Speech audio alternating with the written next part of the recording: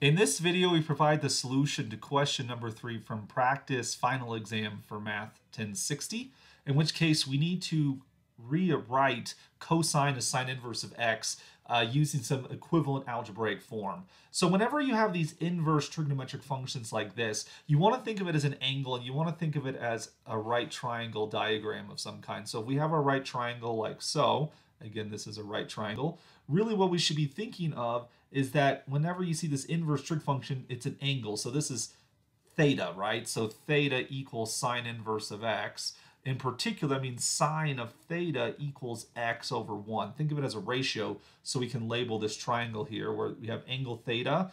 The sine ratio, just by basic SOHCAHTOA triangle trigonometry, we get opposite over hypotenuse. Using the Pythagorean relationship, we can figure out the other side is going to be the square root of 1 minus x squared.